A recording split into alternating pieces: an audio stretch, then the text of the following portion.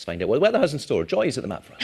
Good evening. Well, it has been a very changeable day of conditions. We've seen heavy showers and also spells of rain. In between them, though, blue skies and even sunshine.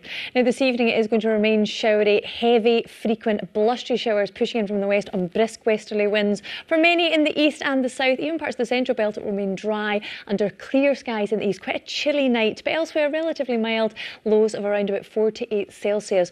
Winds also easing. So actually quite a settled start tomorrow. Dry for many, especially from the central belt upwards. Some good spells of brightness initially in the Highlands. We do still have a good few frequent showers for the Northern Isles, Western Isles and North West Highlands.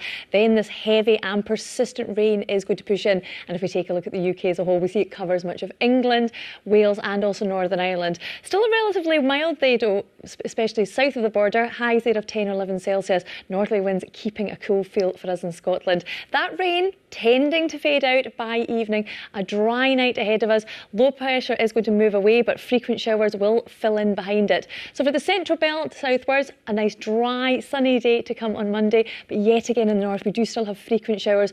Wintry even on high ground. It is going to feel chillier as winds swing round to a more northerly direction. Highs of around about 4 to 8 Celsius. All change to come, however, on Tuesday. An unsettled day of conditions. Heavy showers and more persistent spells of rain moving in from the west. A wintry flavour on high ground, and despite that sunshine, still feeling chilly, especially as winds will strengthen once more. That's your forecast. OK, Joy, thank you for that. And that's it for tonight. There's more news on the BBC Scotland channel at 7. Reporting Scotland back 10 to 6 tomorrow. Till then, bye-bye.